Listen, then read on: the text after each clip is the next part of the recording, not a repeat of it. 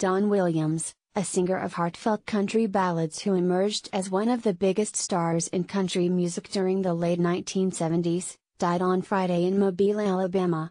He was 78. His publicist, Kurt Webster, said the cause was emphysema. The never entirely comfortable in the limelight, Mr. Williams nonetheless found himself in it. 17 of his singles, including earnest declarations like "You're my best friend" and "Lord, I hope this day is good," reached the top of the Billboard country chart from 1974 to 1984. He found particularly enthusiastic fans in Britain, where his admirers included the rock stars Pete Townsend and Eric Clapton. Named Male Vocalist of the Year by the Country Music Association in 1978, Mr. Williams released 52 top 40 country singles in all, 45 of them rising as high as the top 10, before the hits stopped coming in the 1990s. Nicknamed the Gentle Giant, even though his height of 6 feet 1 inch may not have quite warranted it, Mr. Williams was adept at writing and recording plain-spoken material extolling the virtues of romantic commitment.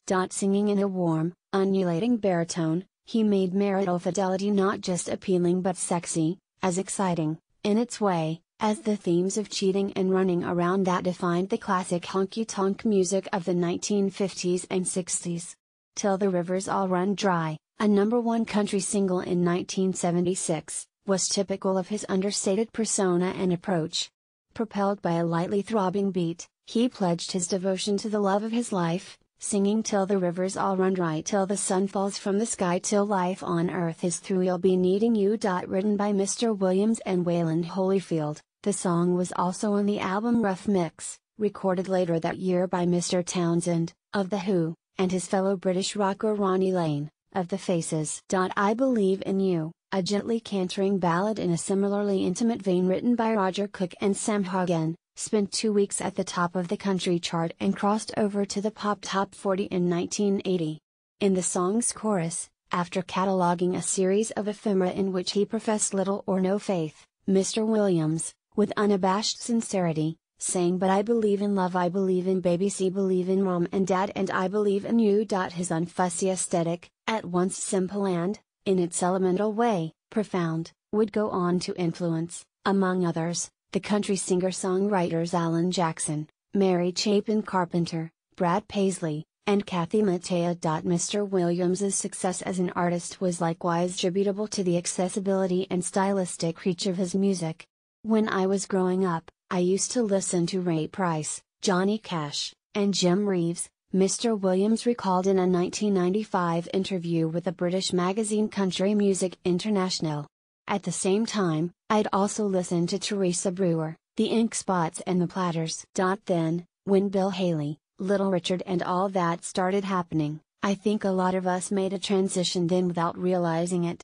His recordings also benefited from the creative input of country pop crossover producers like Alan Reynolds and Garth Fundis, who offered a seamless blend of country, pop, rock and R&B sensibilities.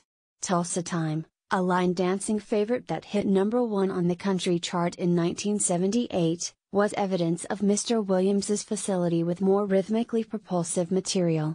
Mr. Clapton's version of the song reached the pop top 40 in 1980. Mr. Williams also had a top 10 country hit in 1974 with a cover of The Ties That Bind, which had been a top 40 pop hit for the soul singer Brooke Benton in 1960. He was born Don Williams on May 27, 1939, in the rural North Texas community of Floydada. His father was a mechanic who moved the family often in search of a better life. They eventually settled in Portland, Texas. Near Corpus Christi on the Gulf Coast, where Mr. Williams graduated from high school in 1958. He first sang in public at age 3 and performed in country, rock and folk bands as a teenager. His mother taught him to play guitar. In 1964, after serving in the Army, he formed the Pozo Seco Singers, a folk pop trio, with Susan Taylor and Lofton Klein, in Corpus Christi.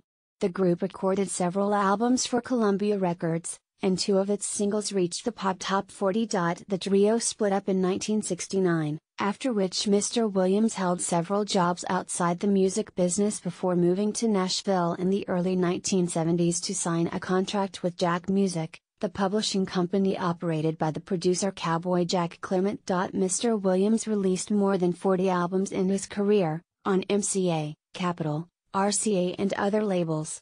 He also appeared in 2 movies, W and the Dixie Dance Kings, 1975, and Smokey and the Bandit 2, 1980. He was elected to the Country Music Hall of Fame in 2010. His survivors include his wife of 57 years, the former Joy Bucher, and their 2 sons, Gary and Timmy, and 4 grandchildren. Mr. Williams announced his retirement last year, saying in a statement that it